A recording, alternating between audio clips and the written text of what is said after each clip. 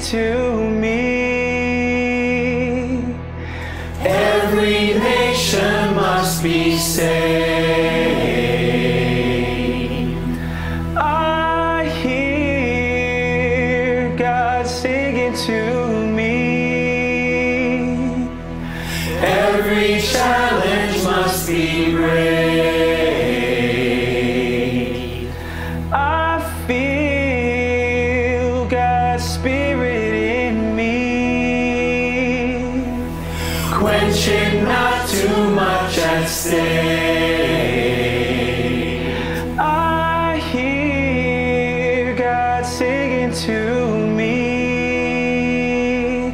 I hear God sing for Jesus' sake. I hear God sing for Jesus' sake. I hear God singing to me. I hear God singing to me. I hear God singing to me. I hear God singing to me. I hear God singing and rejoicing, and I love my Father's song. I hear God singing and He's saying everyone should sing along. Righteous singing scares the devil, so let's shout our anthems loud. The soldiers choir in holy concert, voices lifted, faces bowed. I hear God singing to me. I hear God singing to me. I hear God singing to me. I hear God singing to me. Gather us and start a movement. Scatter us, we scatter seeds, planting Christ in every nation as our great crusade succeeds. Criticize us, we grow stronger. Kill us and for sure we win. For our battle isn't earthly and our souls will never end. I hear God singing to me. I hear God singing to me. I hear God singing to me. I hear God singing to me. Sikia Mungu akiimba. For Jesus' sake. Sikia Mungu akiimba.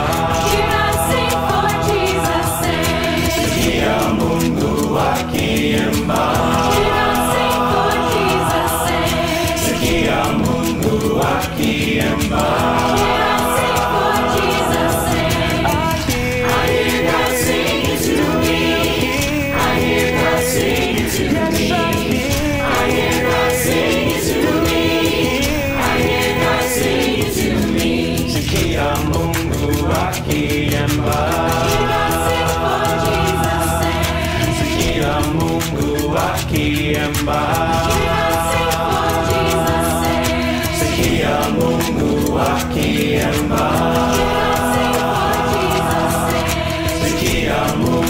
akiimba.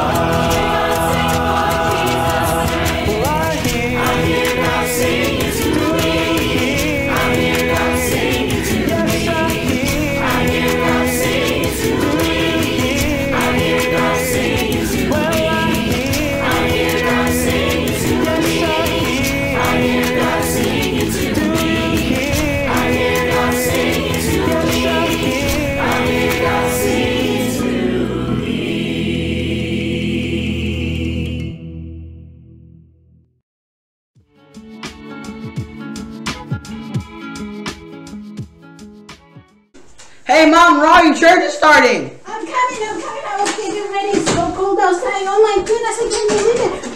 Wow, I forgot that we have our worship service. Virtually welcome everybody. Hello and hola.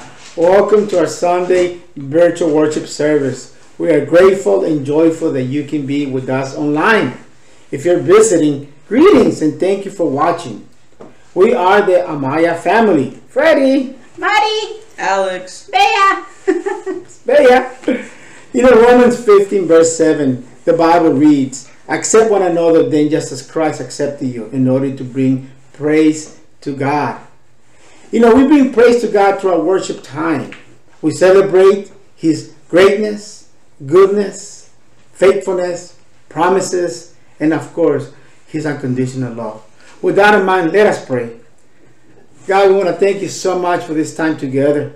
Thank you for the fact that you bless us so much, even for not allowing technology to evolve to this level so we can worship virtually.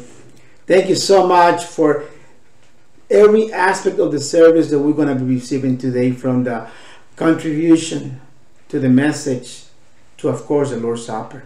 Be with us. Help our hearts to be open wide, God, so we can receive your word and definitely do something great with it.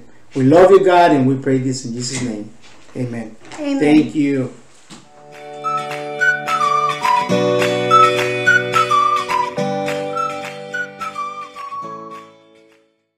Good morning, boys and girls. I'm Kate. And I'm Carly. Say, Kate, have you ever not wanted to do something your parents told you to do, so you have a really bad attitude about it? I definitely have, Carly. I also struggle with a lot of other sins, like being honest. Sometimes my parents will tell me to clean my room, and sometimes I don't want to do it, so I tell them I did when I really didn't. Yeah, totally. That's a really common thing to struggle with. I actually was reading my Bible today, and I came across a scripture that would really help with that. Ephesians 6:11. Put on the full armor of God so that you can take your stand against the devil's schemes. Wow, that was a really good scripture. Yeah, totally. It will definitely help with the challenges and sins that Satan throws at me. Yeah, I can definitely see how I can apply that to myself. But wait, what would happen if you didn't have the armor of God? Well,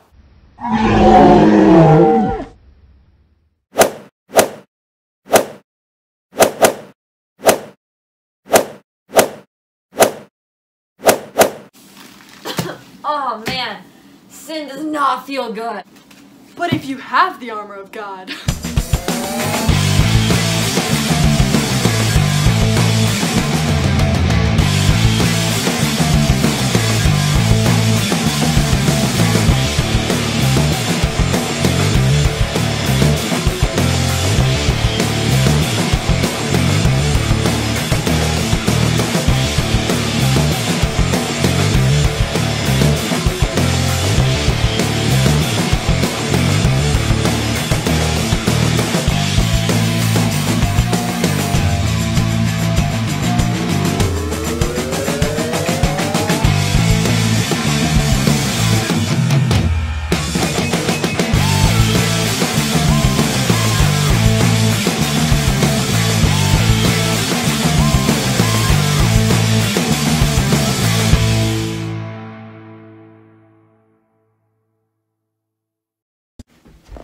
Wow, that was so cool.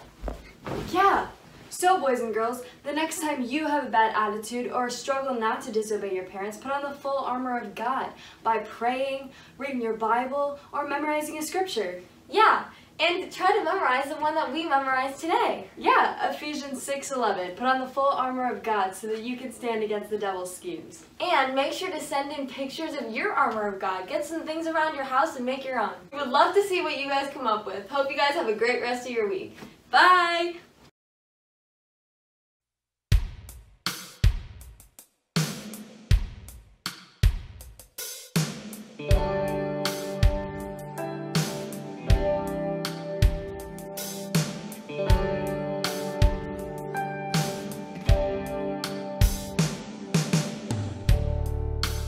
Lord of all creation, of water, earth, and sky, the heavens are your tabernacle. Glory to the Lord on high, God of wonders beyond our galaxy. You are holy, holy. The universe declares your majesty. You are holy, holy. Lord of heaven and earth. Lord of heaven and earth. Early in the morning, I will celebrate the light. When I stumble in the darkness, I will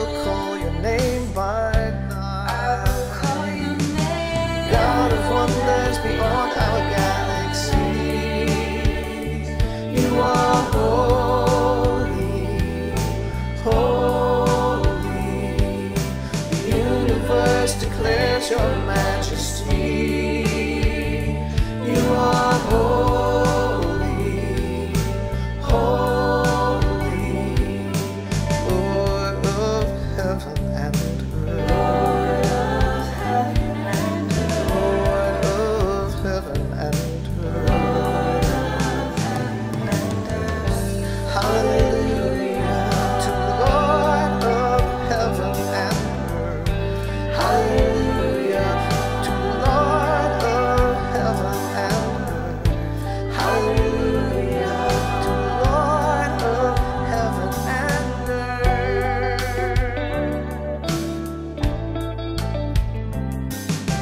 God of wonders beyond our galaxy, you are holy, holy. The universe declares your majesty. You are holy, holy, Lord of heaven and earth. Lord of heaven and earth. Lord of heaven and earth. Lord of heaven and earth.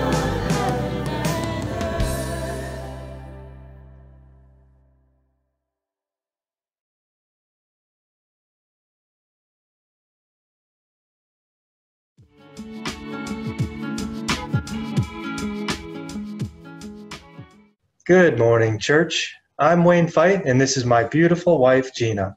And it is our honor and pleasure to share our thoughts as we remember Jesus and commune with God at this time. Remembering Jesus can be a time of conviction, a time of refreshment, and a time of worship all at once. For communion, we set aside some time in our heart to realign our thoughts and attitudes with God's. And at the same time, we drink in the grace of God, and we are nourished by his kindness, forgiveness, and love through the body of Christ. We were both baptized back in 1991, and for us, remembering Jesus is just as important today as it was that year we committed our life to his will. Hebrews 7:25-26 says, "Therefore, he is able to save completely those who come to God through him, because he always lives to intercede for them. Such a high priest truly meets our needs, one who is holy, blameless, pure, set apart from sinners, exalted above the heavens." Amen. Remembering Jesus nudges us in the direction of gratefulness and awakens the Holy Spirit that we received as a gift. Remembering Jesus also humbles us to know that we have a God and a Lord who loves each of us endlessly and has shown us the way to love others. Gina would like to share some thoughts about this. Thanks. For me, this time of communion, remembering Jesus from his birth to the cross, that helps me stay grounded. It shows me how to be joyful always. It teaches me how to forgive and to ask for forgiveness. It fills me with peace. Following Jesus gives me a direction to head in, and hopefully leads others in the right direction too. Because of Jesus, I get to have an incredible and deep relationship with God. I've been singing the song Waymaker a lot lately. It's easy to feel like the world is going down the tubes. It's a dark place. When I start to feel overwhelmed by the troubles of the world, I sing this song, and every time I do, I tear up because of my gratitude for God's presence in my life, and I'm renewed in my faith. These are some of the words that really impact me. Even when I don't see it, you're working. Even when I don't feel it, you're working. You never stop. You never stop working. These words are encouraging and powerful. Thanks be to Jesus that we have a personal relationship with God. We get to have this incredible gift of communion with one another to be unified in our proclamation that Jesus is our everything. Let's take time to remember this. Amen. Let's go to God in prayer. Father God, as we remember Jesus, please soften our hearts at this time.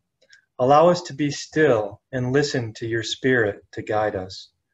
We love you, Father, and are grateful for the juice and the bread that reminds us of our loving Savior. In Jesus' name, amen. Amen.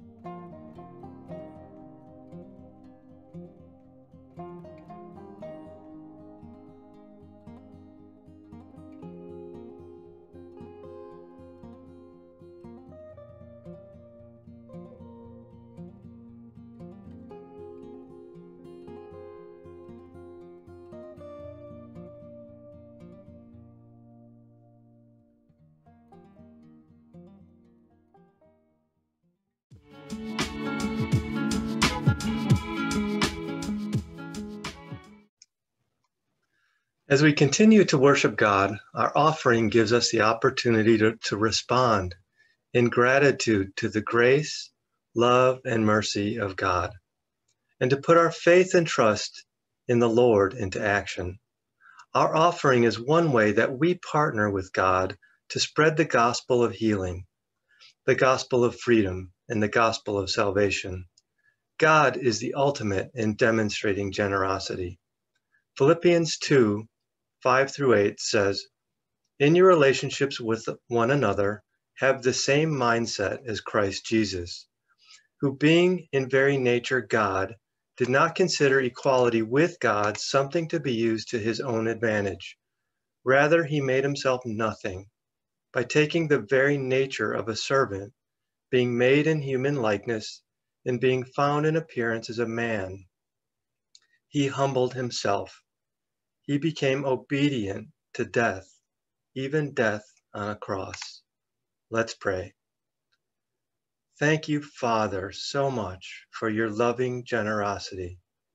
I pray that our offering will be pleasing to you and used wisely to be aligned with your will and your purposes.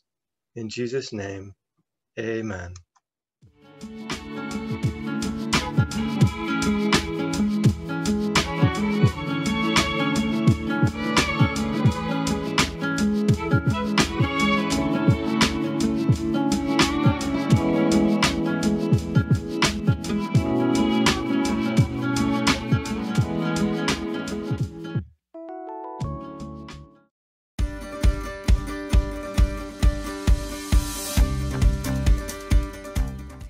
Esther's story in the Bible is an amazing story of a young woman who had to show courage in order to save her people. It's a story with twists and turns and suspense and ultimately good triumphing over evil. You know, while Esther was debating whether or not to put herself out there and potentially face death, these words were spoken to her. "Do not think that because you are in the king's house, you alone out of all the Jews will escape. For if you remain silent at this time, Relief and deliverance for the Jews will arise from another place, but you and your father's family will perish. And who knows but that you have come to your royal position for such a time as this. You know, Esther took these words to heart and knew that she was created for just this moment and in just this time. God is always looking for people that will join him in his mission of deliverance. In a time where our world is filled with so much fear, uncertainty, and divisions, let us be women that consider what God is calling us to do for such a time as this. Please join us on March 6th at 10 a.m. for a special webinar that will hopefully inspire us to take courage like Esther and to join God in his mission of redemption. We will hear from women right in our own neighborhoods about how they are stepping up in their own lives for such a time as this. God is calling each one of you to a great rescue story, and he deems each one of you worthy of the calling.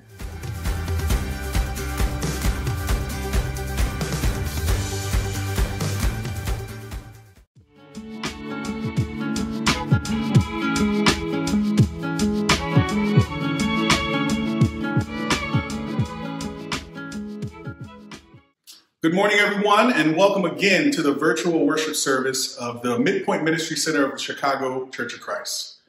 As many of you know, we as the Midpoint Ministry Center are taking the first 2 months of this year to dissect, analyze, and examine our vision statement as the Chicago Church of Christ. And this is what our vision statement says. We envision generations of wholehearted disciples intent on loving God and embracing the cross, surrendered to Jesus, committed to his mission, determined to discover their God-given gifts to serve his kingdom and advance the gospel, and who accept his call to give up everything, go anywhere, do anything, and become whatever God calls them to be. Up to this point, a sermon has been preached on what it means to be a wholehearted disciple. A sermon has been preached on what it means to be intent on loving God. Likewise, sermons have been preached on what it means to embrace the cross and to be surrendered to Jesus. The portion of our vision statement that I'll be preaching about this morning has to do with the mission. Now, perhaps some of you are thinking, here we go with another sermon about the mission. Haven't we heard all there is to say about the mission? And exactly what verses come to mind when you think about the mission? Most of us are hard pressed to name more than the Great Commission found in Matthew 28, verse 18 through 20. For years, our church culture has singled out this passage as the end-all and be-all passage about the mission. Well, before you jump to a conclusion about what I'm going to talk about as pertains to the mission, let me state the title of my sermon as it relates to our vision statement. The title of my sermon is Committed to His Mission. Again, our vision statement says, we envision generations of wholehearted disciples intent on loving God and embracing the cross, surrendered to Jesus, committed to his mission. It's easy to think that we as disciples have a mission, which of course we do, but the reason we have a mission is because God has a mission. An author by the name of Christopher Wright, who wrote a book titled The Mission of God's People, a biblical theology of the church's mission, makes the connection between having a proper understanding of our mission as disciples and properly understanding God's mission.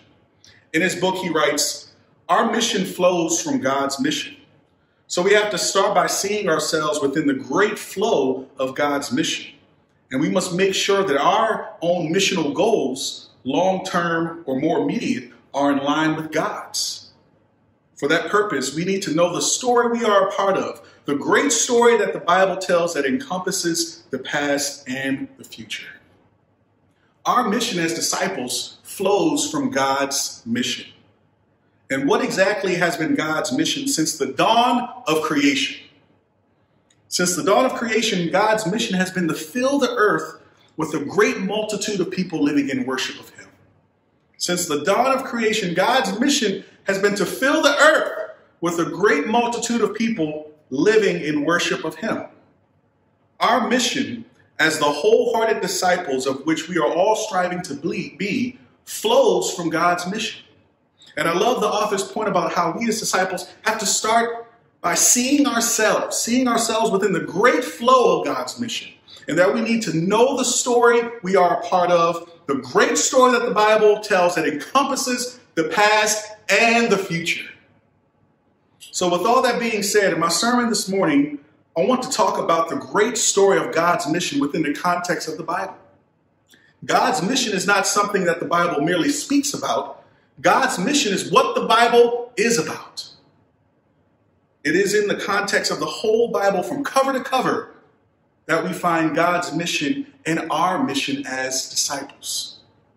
And in talking about God's mission this morning, I hope to inspire us as disciples to be committed to his mission.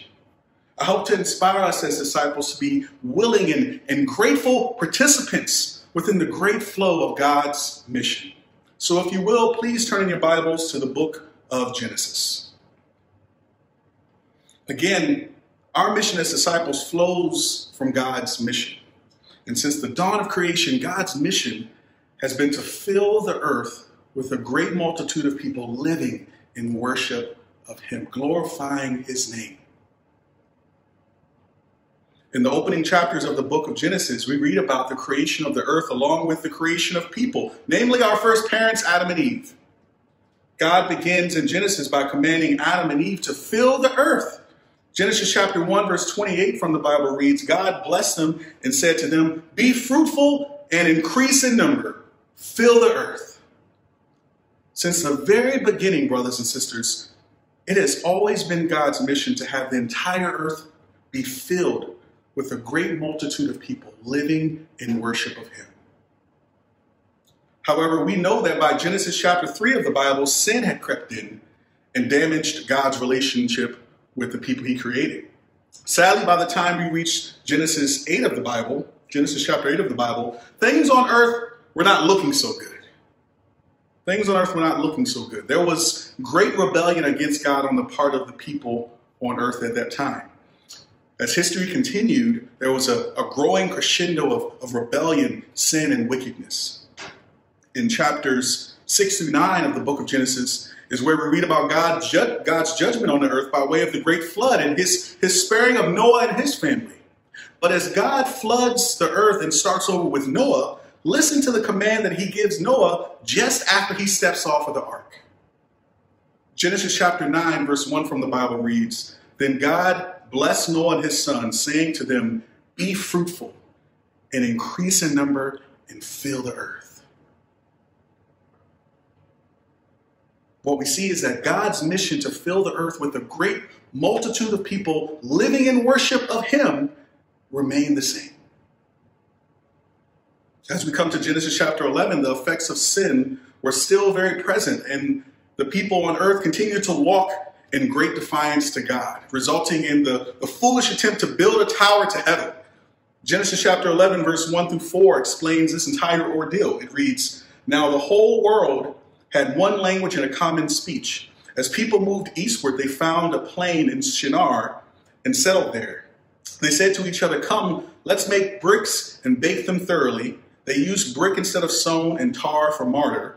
Then they said, come, let us build ourselves a city with a tower that reaches to the heavens, so that we may make a name for ourselves. Otherwise, we will be scattered over the face of the whole earth. Now, it's important to notice that at this time, the whole world is speaking only one language as one group of people. Only one language as one group of people. The idea of different nations of people did not exist yet.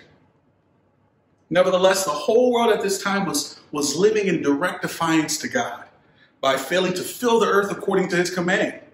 But instead of wiping them out like he did once before, God, he responds with a plan of mercy and creativity. What God did was he confuses the language they all spoke, and he organizes them into diverse nations of people, scattering them all over the face of the earth. According to Genesis chapter 11, verse 7 through 8, God said, "Come, let us go down and confuse their language so they will not understand each other." So the Lord scattered them from there over all the earth, and they stopped building the city. That is why it was called Babel, because there the Lord confused the language of the whole world. From there the Lord scattered them over the face of the whole earth.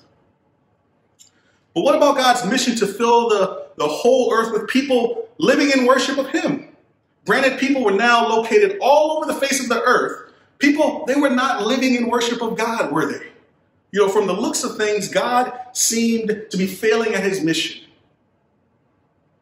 Although all seemed unredeemable due to what I described as a growing crescendo of rebellion, sin, and wickedness on the part of the people at that time, although all seemed unredeemable, what God did next was he initiates a plan to set aside another man in his family, like he did with Noah and his family. To do what? To advance his mission.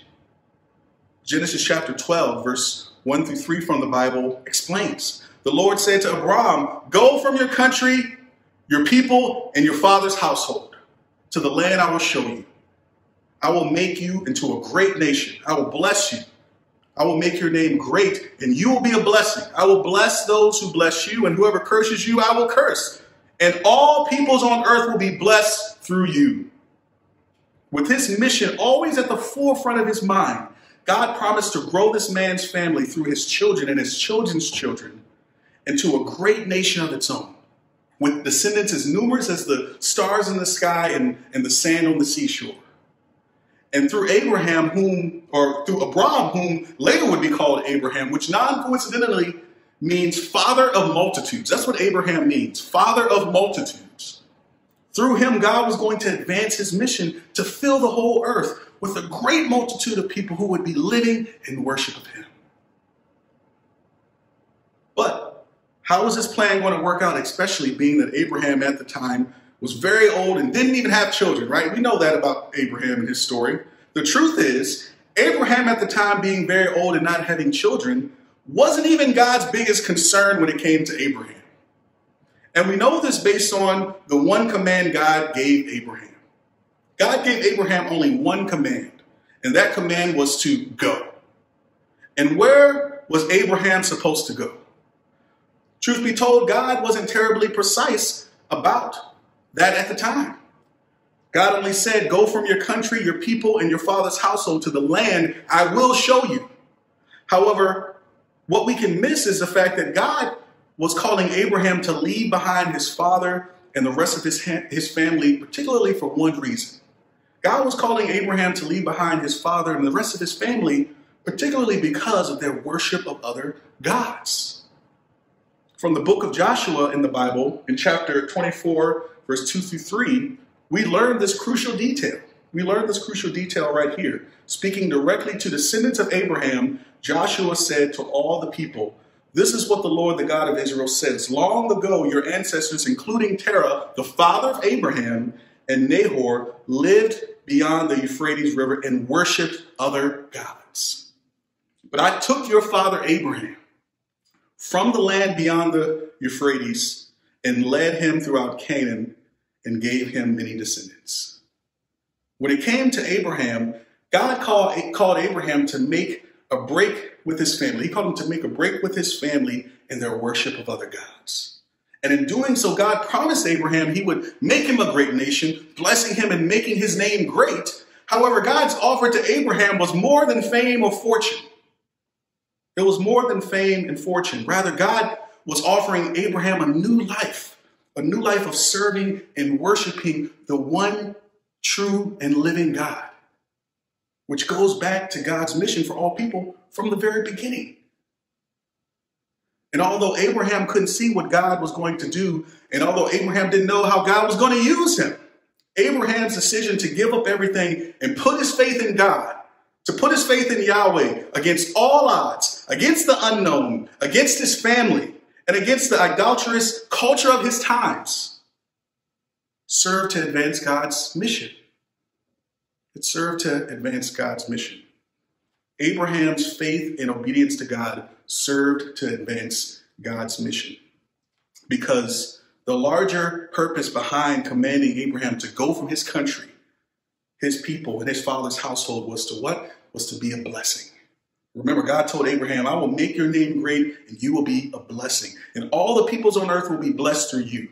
God intended to bless all peoples on earth. He intended to reach all nations through Abraham and his family in keeping with his mission. God called Abraham to join him in his mission to reach the godless nations of people that had been scattered throughout the earth.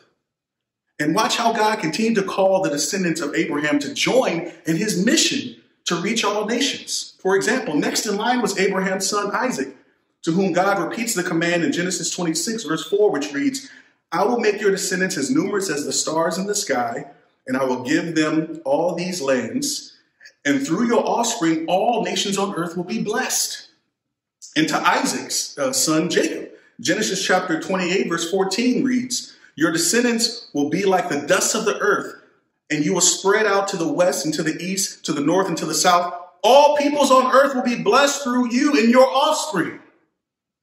God was advancing his mission through everyone in Abraham's family in keeping with this promise that all peoples on the earth will be blessed through them. And how exactly would God bless all peoples on earth through Abraham and his family? Well, as we know, Jesus was a descendant of Abraham's family. And if there was ever a descendant of Abraham who most served to advance God's mission, to fill the earth with a great multitude of people living in worship of God, if there ever was a descendant of Abraham who'd do that, that was Jesus. That person was Jesus. And as we look at Jesus, we see through him, God's mission remained the same when we look at Jesus.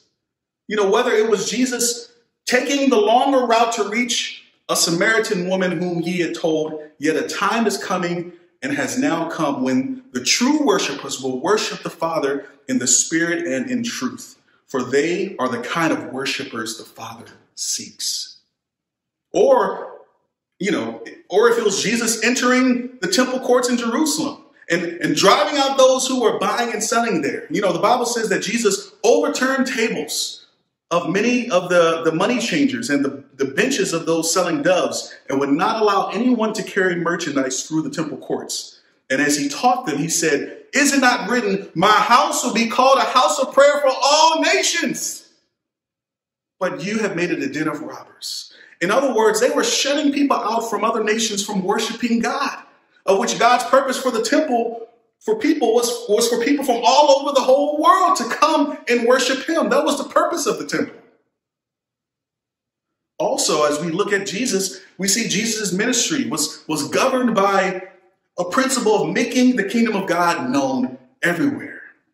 You know, to areas that had not yet heard about the kingdom of God. He was like, we need to go to those areas. You know, you look at Luke 4, verse 42 through 43. Jesus, he gives this as a reason for leaving a certain city where there was still a lot of needs. There was a lot of needs in that city, but this was his reason for wanting to leave. The people, they were looking for him, and when they came to where he was, they tried to keep him from leaving, but he said, I must proclaim the good news of the kingdom of God to other towns also, because that is why I was sent.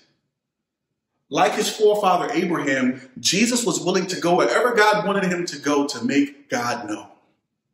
When it came to both Abraham and Jesus, it's clear that their missions flowed from God's mission. They both understood that God wants nothing more than the earth to be filled with people of all nations living in worship of him. They both understood that.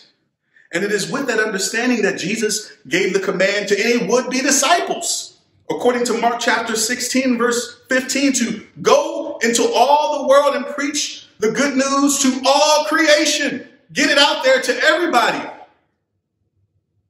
It is with that understanding that people like Paul and the rest of his band of brothers labored and struggled to raise up churches all over the world. It's amazing how many churches that Paul was able to plant during his ministry with just his band of brothers. You know, Paul, according to Colossians chapter 1, verse 29, wrote, to this end I labor, struggling with all his energy, which so powerfully works in me.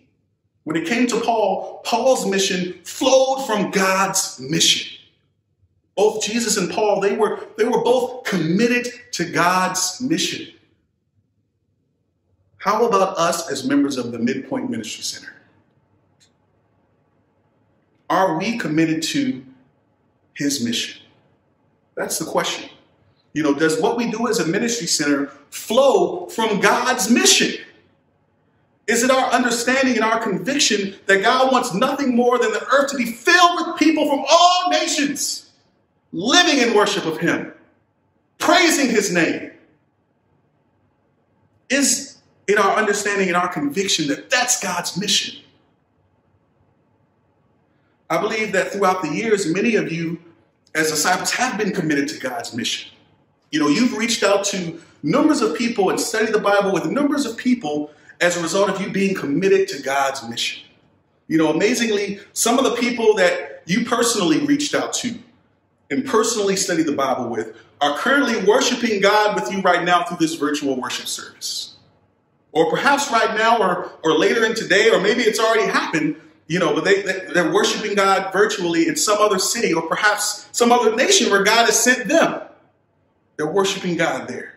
Either way, I'm talking about people from all sorts of different racial, ethnic, and cultural backgrounds who are now living their lives in worship of God simply because you were committed to his mission. Again, I believe that throughout the years, many of us as disciples have been committed to God's mission. The fact that you are a disciple today is because someone was committed to God's mission. However, I believe that some of us as disciples have stopped being committed to God's mission. I believe that some of us as disciples have stopped seeing ourselves within the great flow of God's mission. We stopped seeing how we play a part in God's mission. Brothers and sisters, God wants every one of us as disciples to play a part in his mission. He wants us to know the story we are a part of. The great story of the Bible going back to Abraham. The fact is, if you are a disciple today, you, like Abraham, are a part of the great story of God's mission to reconcile the world back to himself. I'll say that again.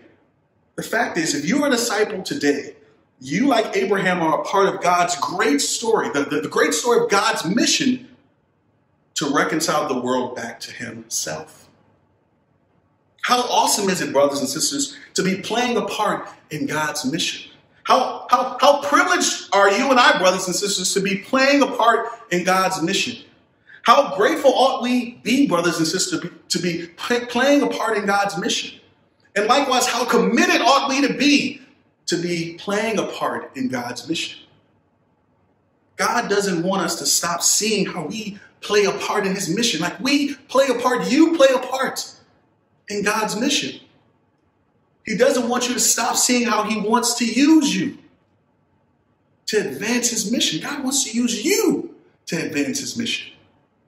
Like Abraham, Isaac, Jacob, and Jesus himself, God has chosen to advance his mission through you and me, brothers and sisters. That blows my mind. But the question is, are we committed to his mission? Are we committed to his mission? In closing, I want to close out my sermon by having us turn to Revelation chapter 7 in your Bibles. In Revelation chapter 7, the Apostle John was given a vision of what would come at the end of history. He's given this vision of what will come at the end of history and told to write it down. When most of us think the book of Revelation is kind of strange and has all these symbols and images or what have you, we got to understand, because tucked into Revelation, the revelation given to John is an incredible picture of the culmination of God's mission since the dawn of creation. And it's important to connect what is revealed will happen in heaven according to Revelation chapter 7, which we'll read here soon. It's important to connect that with what God started in Genesis chapter 12 in the life of Abraham. And so Revelation chapter 7, we're going to read verse 9 through 12 from the Bible. It reads, "After this I looked, and there before me was a great multitude that no one could count, from every nation, tribe, people, and language, standing before the throne and before the Lamb. They were wearing white robes and were holding palm branches in their hands. And they cried out in a loud voice, "Salvation belongs to our God, who sits on the throne and to the Lamb." All the angels were standing around the throne and around the elders and the four living creatures. They fell down on their faces before the throne and they worshiped God, saying, "Amen. Praise and glory and wisdom and thanks and honor and power and strength be to our God forever and ever. Amen." Brothers and sisters, at the end of history, at the end of the ages, as to echo what Jesus said in his Great Commission, right? At the culmination of God's mission, there will be representatives in heaven from every nation, tribe, people, and language, bowing and worshiping at God's feet. And I want to say that again. At the culmination of God's mission, there will be a representative in heaven for every nation, tribe, people, and language, bowing and worshiping at God's feet. In other words, heaven will be very multicultural. So much going on. But the reason why this will be the case in heaven is because God, the great missionary that he is, has been on a mission. God has one mission, and this mission is for there to be a great multitude that no one can count. No one could count how many people from every nation, tribe, people, and language are going to be standing before his throne and before the Lamb. As members of the Midpoint Ministry Center, as children of God because of Jesus, as children of Abraham because of our faith, let's be committed to joining God in the great flow of his mission to bring representatives from every nation, tribe, people, and language before his throne and before the Lamb of God in heaven. Let's be committed to joining God, being missionaries with God. Let's be committed to his mission, and let's stop sitting on the sidelines, not playing our part. We have a part to play. You have a part to play in what God has called us to do. We got to stop sitting off the sidelines. Let's be committed to God's mission, and may we do so boldly and wholeheartedly. And let the church say amen in the chat group. Amen, and to God be the glory. If you're a guest joining us virtually, we're so glad you found us. If you want to find out more about the Midpoint Ministry Center of the Chicago Church of Christ, if you want to grow in your walk with God, if you want to connect with us, you can find a link to a virtual connection form in the video description below. So make sure to go there, click on it, fill it out. We can't wait to hear from you.